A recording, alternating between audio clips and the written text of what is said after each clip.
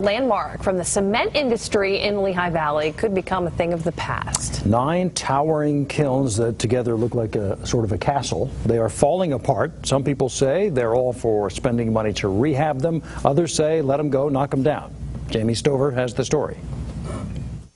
They are actually in such a state of disrepair that they're starting to fall down. Lehigh County officials say time is running out. Something needs to be done with these 9 90-foot cement kilns at Sailor Park and Coplay.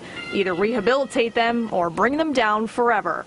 I would definitely hate to see it go. They're absolutely beautiful. I mean, they're part of the history of Coplay.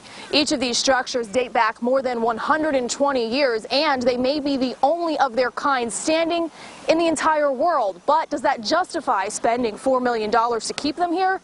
Local residents have some differing views. I do care a lot about history, but $4 million, no.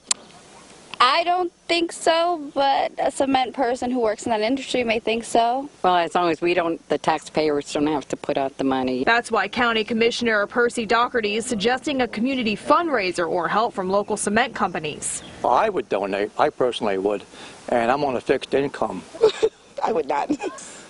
Well, somebody should pay for it. If it's not the taxpayers, like I say, I think maybe the federal government should get involved because the cement from here went into a lot of major projects. Tearing them down will cost an estimated $200,000 per kiln. Then maybe they should fix it. Officials say they may decide to rehabilitate some of the kilns and demolish others. Jamie Stover, 69 News.